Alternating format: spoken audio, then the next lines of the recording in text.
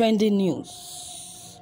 Nnamdi Kanu clashed with DSS operatives during interrogation. The leader of the indigenous people of Biafra, IPOB, Nnamdi Kanu, reportedly clashed with operatives of the Department of State Services, DSS, on Sunday. It was gathered that the pro-Biafran activists refused to answer questions during another interrogation section by the secret police in Abuja in the presence of his lawyer, Aloy Ejimako.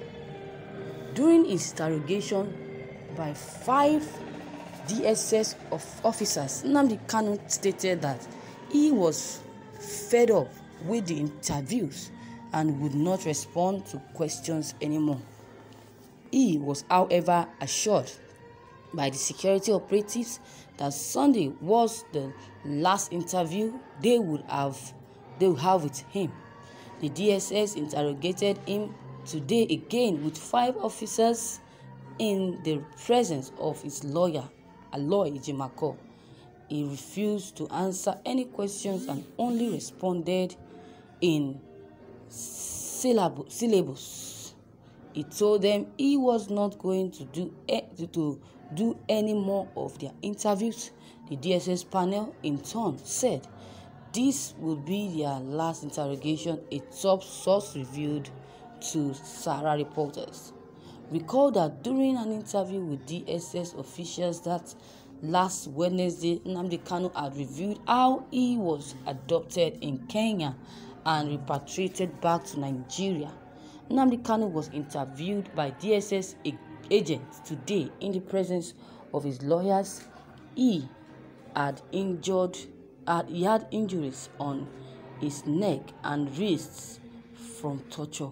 They said that they did not know who he was.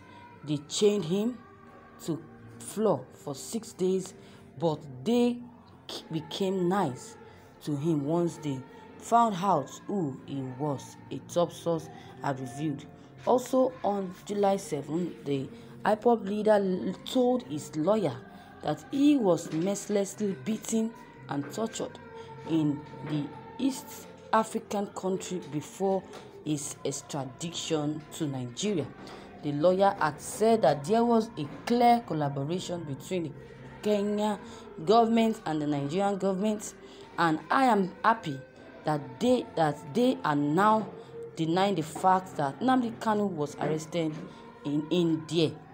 But by the time we finish with them at the International Criminal Court, they will never remain the same. He was arrested at the airport there and he was taken to an unknown residence. He was subjected to inhuman treatment. Nnamdi Kanu was tortured, maltreated, and mercilessly beaten, as confirmed by him to us. After spending 8 days in their illegal custody, they now beckon to the Nigerian government. Nnamdi Kanu was lifeless and unconscious by the time they were bringing him to Nigeria.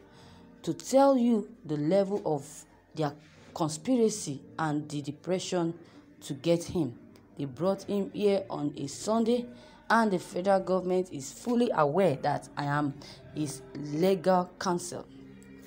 He was brought into the country and inflicted with several injuries, and he is having a number of medical issues today. It was at the best of the federal government that Kenya was doing those things. This is against all international laws. We are going to address an international court at that level. Thank you, viewers, for listening to this news. You can imagine these people are so, I don't know, they are so stupid.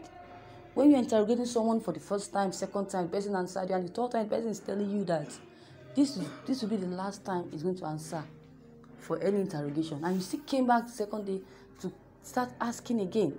Do you think to him where he is comfortable, or is comfortable that you're asking, you're interrogating him?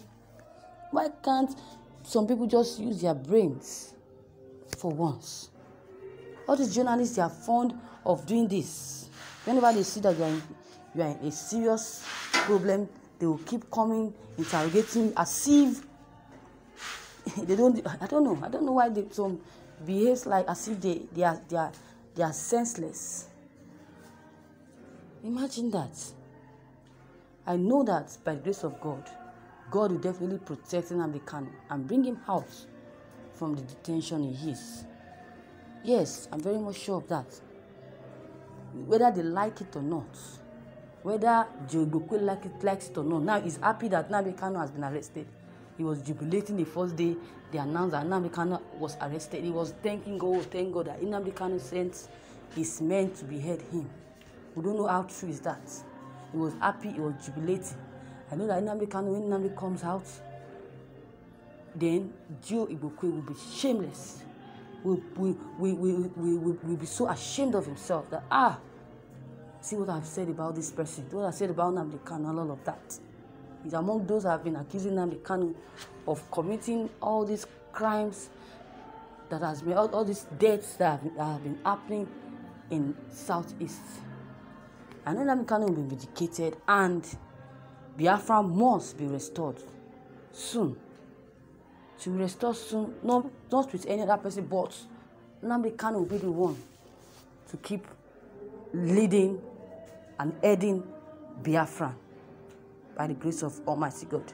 So viewers, what is your take on this? Your comment concerning this will be needed. Please, I will urge you to drop them below the comment box, as well as clicking on the subscription button to receive notifications whenever we upload new videos. And please don't forget to share and like this news as well. Thank you as you do. Goodbye.